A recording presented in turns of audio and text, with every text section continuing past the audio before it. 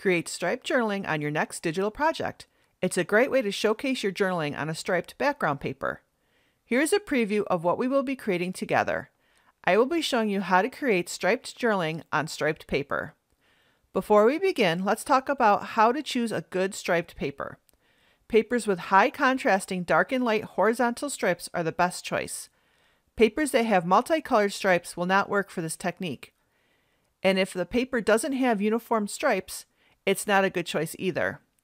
Thin stripes will make reading your journaling difficult, so make sure the stripes are thick enough for at least 2 lines of journaling per stripe.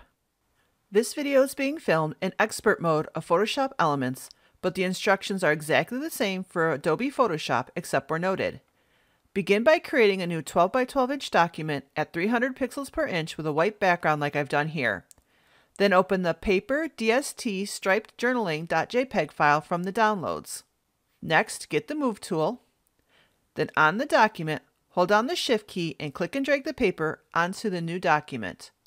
Holding down the Shift key while adding something to a document ensures that the item will land in the center of the document. Then get the Horizontal Type tool, and in the tool options, open the font picker and choose an easy-to-read journaling font. I'm using Archon, which you can find for free at Font Squirrel. Set the size to 14 points, the leading to 18 points, the tracking to 0, then click on the left align icon. Click on the color chip to open the color picker and choose a medium gray color. We are choosing a medium gray color so that we can see the type on both colors of stripes. In the center of the document, click and drag out a rectangular text box that is at least 3 stripes tall, starting at the top of a black stripe. Then type your journaling. I'm journaling about tulips. Then click the check mark to commit the type. Depending on the striped paper you are using, the leading value may need to be adjusted. You do not want a line of journaling to fall along the border of 2 stripes. Let me show you how to fix that.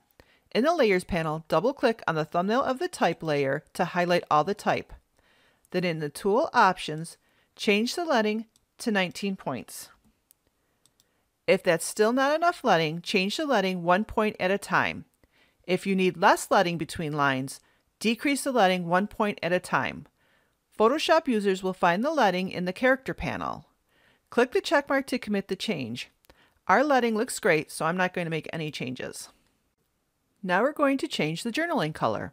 In the Layers panel, hold down the Alt key in Windows, that's the Option key on a Mac, and click and drag a copy of the striped paper layer above the type layer. In the menu bar, choose Layer, Create Clipping Mask. Then get the Move tool, and on the document, use the up or down arrow keys to nudge the paper until all the journaling magically appears. In the Layers panel, the top striped paper layer should be active. Hold down the Shift key and click on the type layer. Now both layers should be active. Click on the Create a New Group icon, then double-click directly on the name of the group and rename it Journaling. Press Enter or Return to commit the change. By grouping the striped paper and journaling, you can move the journaling around on your page.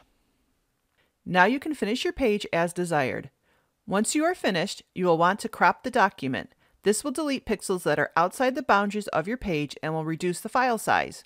You can find complete instructions for cropping your document in the manual.